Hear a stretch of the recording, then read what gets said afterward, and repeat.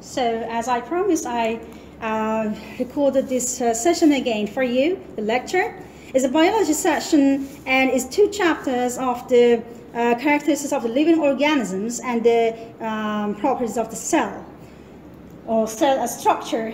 Characteristics of the living organisms. Okay, so it means that if you want to know something is alive or is dead, how do you know? How do you know that this table is not alive or is alive? But I am alive, I'm not dead. Based on what criteria you have made this decision? How did you find out that the soil is not alive or is alive? How did you find out that a bee, for example, is alive or is dead? How do you categorize the things based on being dead, either or being dead or alive? They have some sort of criteria that at first you have to compare them, these characteristics with these criteria and see if they are actually they have these criteria, and so these based on this definition they are following that. So if they have it in them, it means that they are alive. If they don't have, it means that they are dead or they are not alive. Okay, so you know that we actually divide the ecosystem into two categories, into 2 parts. We have ecosystem which is alive, and we have some part of the ecosystem which is not alive. Okay, so alive part is all the organisms, all the things that are alive, cells in plants, animals, and insects, and everything. And the non-alive part is that part like the soil, air, water, nutrients, and all these things. So I write the criteria for you. If something is doing this, it's alive. Is not doing this, is dead. So in order to make it easy for you, I make a secret code so you can memorize and after that use it. So no need to know all this criteria one by one. You can just put it into a secret code. The secret code is Mrs. Gran. Why Mrs. Gran? They come from the initial of some of the words. M stands for movement. Movement. It means that anything that moves and changes its location or place is alive. Did you get it? So anything that moves has the ability to change the position or place is called as alive. The other one is R, which is reproduction.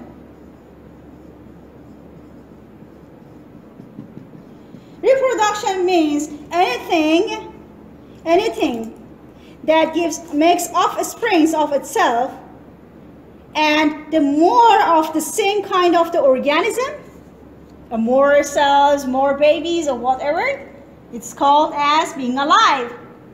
If you are able, or that cell or that organism is able to reproduce, to make the similar kind of itself, so it is alive. If not, it's not, it's dead. S stands for sensitivity. What does that mean? Sensitivity means the ability to detect changes in the environment.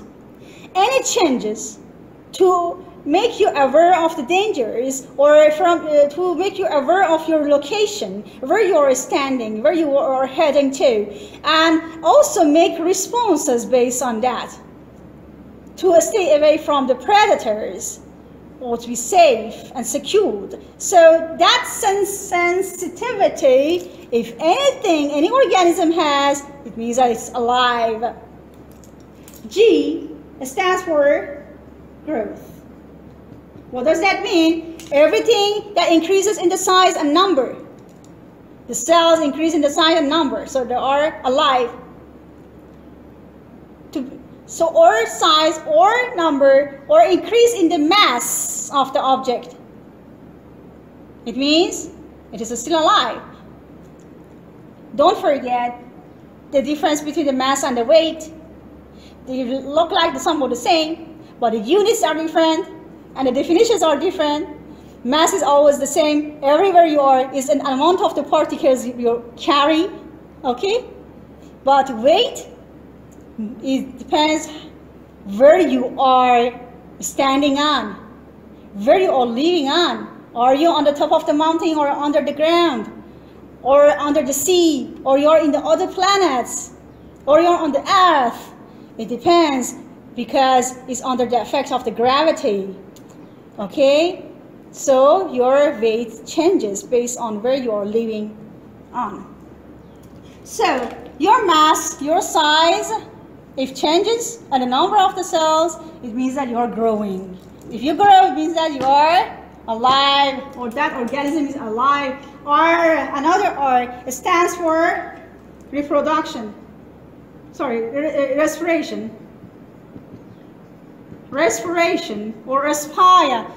We respire. The cells respire. It means we use food and break it apart using some kind of the reaction, chemical reaction, to produce, boom, energy. Energy is used for walking, talking, and many other things, activity that you do. For some cells, yeah, of running. So, respiration. So, is the burning of the food inside the cells over, then you produce energy and you use it. So the other one is excretion. E actually stands for excretion.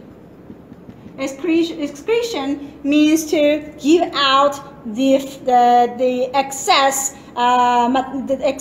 waste materials that you do not use, or are toxic or poisonous for your body, and they are usually the product of the metabolism in your body.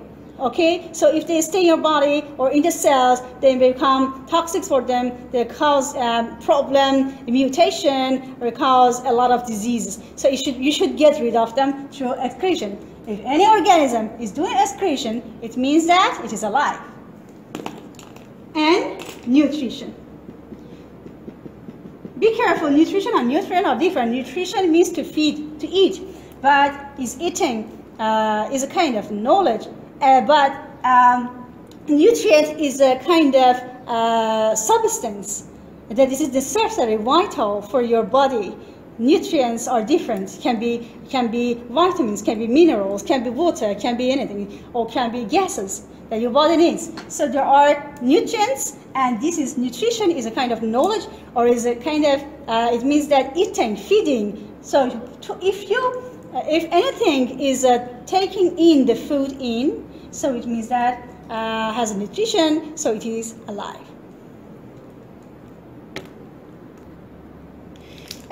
So everything is made of the cells. I mean, all living organisms are made up of the small, tiny cells. Some of the cells, I mean, only one cell itself is called an organism. I mean, it's itself a kind of organism, but we call it as unicellular organism. Only one cell that organism has. For example, like amoeba, like bacteria, like virus, they are only made of one cell, so they are unicellular. But there are multicellular, like human beings, like animals, like insects. Sorry. So they are made of multiple or a lot of cells that are actually arranged next to each other. There are different shapes, but all of them are animal cells or plant cells, but there are a lot of them, and they are sorted in properly in a place, and they are all of them aimed to do one job, which is to let that animal or the plant to survive and to live. They all work together to provide all those things that animal or the plants, the multicellular animals and the plant, they need. Okay, so we continue with that. That we have two cells. The type of the cells. Cells are all the same. They are called as cells, but the type of the cells, then the structure is somehow different. So we categorize the cells into two categories. One of them is the animal cell. The other one is the plant cell. I write the plant here. and put the animal here. Okay? Actually, different parts of the plants and the animal cells, they have different shapes of the cells. But we just pick one, for example, from the leaf of the cell. From the leaf of the plant, I take one cell. From, for example, it can be palisade cell. The palisade cells, they are responsible to make chlorophyll, to produce energy for and the food for the whole plant. So we call them as a palisade cell. Palisade. Okay? They are usually placed inside the leaf of the plant. Okay? They are full of chlorophyll and everything, the green pigments. And we have animal cells. I just pick it from the liver, for example, of the animal. There are usually the animal cells also, and they are different. It depends in which part of the body they are. But the whole structure is the same, only the feature is different, okay? And how it look like. But the components that it has usually is the same. So all the animal cells the same, all the plants the same, plant cell the same, just the features are different. The things that you see from outside, if you put under the microscope, will be different. So some animals and the plant. In the plant cell, we have, in both of them, we have this structure that surrounds all the things inside the cell, okay? It surrounds all the things, the liquids, the organelles, everything that goes inside this. So it surrounds, doesn't let it go out easily or to spread around, okay? So it surrounds it and encloses it in envelopes or encapsulates it. And here also we have. Why I draw the plant cell like this? Because usually it has this kind of uniform structure, and because of another structure that it has around this structure. But this one doesn't have that second structure. This one is called, it is very narrow, it is very, it's a very tender tissue. It's like if you the tissue that you see after the eggshell. If you break the eggshell, you see something is attached to it. If you pull that one out, it's transparent. This one is exactly the same as that one, okay? So this is a cell membrane. This is called as cell membrane. Cell membrane. Another name it has, PPM, or partially permeable membrane. It means that it is so selective and it doesn't let everything to go in and out easily. It chooses which one should go and which should stay in. Which one can enter, which one can let it to go out. So this one also has the similar structure, PPM, or cell membrane. It is very narrow, so tender as a membrane. And exactly as I said, if you break the eggshell, under the eggshell, it's something, a membrane, which is transparent, it's attached to it. You just pull it, it is transparent, you can easily see through. It's exactly its property is the same as that one. Okay? So why the shape, what is actually fixing the shape of the plant cell that the animal cell doesn't have is this structure. This is called as cell wall. Cell wall. The cell wall, or fully permeable membrane, is a kind of the membrane, okay, a tissue that it lets everything to pass through it. Well, it is made of the cellulose. So, it holds the whole thing shaped in its place. It doesn't let the shape of the plant cell to change easily. So that's why compared to this one, which has an irregular shape, the shape of this one is because of the cell wall around it, which is made of a cellulose. Okay. The next one that is common in both of them is cytoplasm. Cytoplasm is a kind of liquid. This liquid holds everything in. Everything is floating inside it. Everything is dissolved inside it. The gases, the nutrients, the minerals, the water, everything, the organelles, the nucleus, everything is actually swimming inside this, okay, inside the cytoplasm. Everything happens here inside this liquid.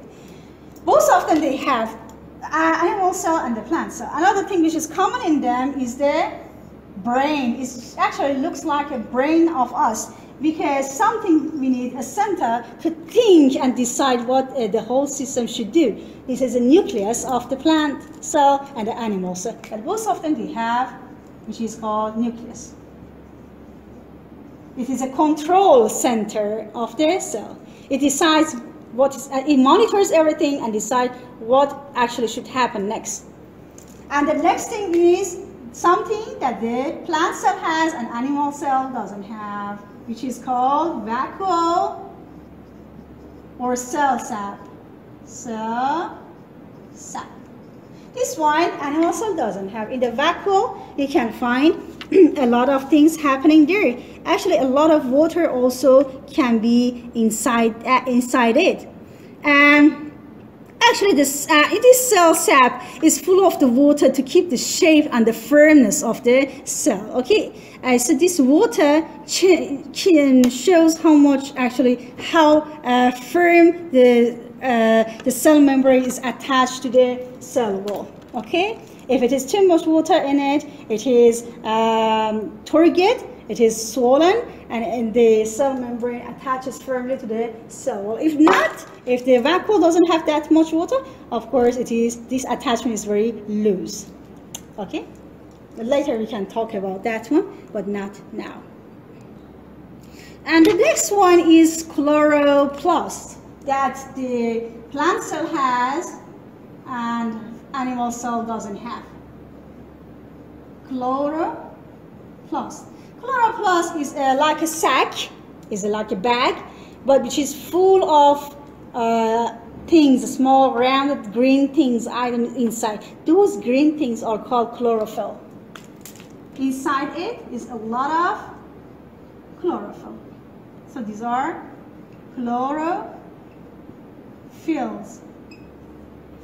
Chlorophylls. So chloroplast is bigger than the chlorophyll. There are a lot of chlorophylls inside the chloroplast sac. Okay, you see, this is the chloroplast sac, and each of them are green pigments or chlorophylls. Green pigment.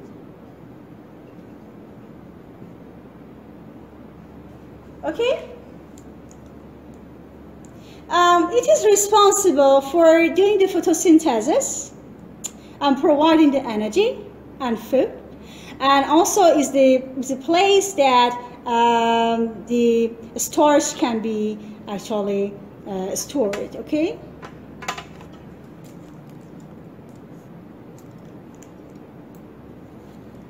So it's the place that a starch is stored and the photosynthesis is taken place. So one more thing I add, why the photosynthesis and respiration are very important for us, because the plants are very important, because if you see, the plant do the photosynthesis into their leaves, and they capture the carbon dioxide from the air, water from the soil, light from the, of course, sun, light energy, they combine them together, and they make food in the form of the glucose, C6H12O6, and then also produce oxygen. Now, this oxygen and the food, where do they go? The oxygen is actually captured by our nose. It goes into the nostrils and we breathe in. It goes into the lungs and then goes all the way finally into your bloodstream. Okay, into your bloodstream, and from your bloodstream it goes into the cells that they need. It is one cell. Okay. The other one is the plant itself. Now, directly or indirectly, you eat it. You eat the food which is produced by the plants, which is stored in the form of the starch in their leaves. No, the animals can eat it, and you indirectly eat the animals, that the energy goes into your body in the second or third hand energy, less and less and less. But if you take directly from the plants, of course, the whole thing, the food directly goes into your body. Then go through the digestion, and then goes assimilation. Through the assimilation, it goes inside your cells. It goes inside the bloodstream, the nutrients, and then from there it goes into one cell. Now everything happens inside the cell. The cell now has oxygen from your blood and has nutrients and the food from your bloodstream. And now oxygen and food are combined together. Here, food and oxygen combined together. We call this as respiration. Respiration. That's what is happening inside the animal cell. Animal cell, they respire. They combine food and the oxygen, which is gained through the bloodstream, and they make carbon dioxide, which is a waste product of the metabolism, and is very poisonous, should be sent out. That's one of the poisonous things that should be sent out through excretion. And H2O, we need it, we keep it as much as we need, and the excess will be sent out, again, excreted water. And the last thing is energy. A lot of energy will be produced by this process. So we depend on the plants. If they were not here with us, no life will be actually on the earth. So we have to thank the plants. See you again.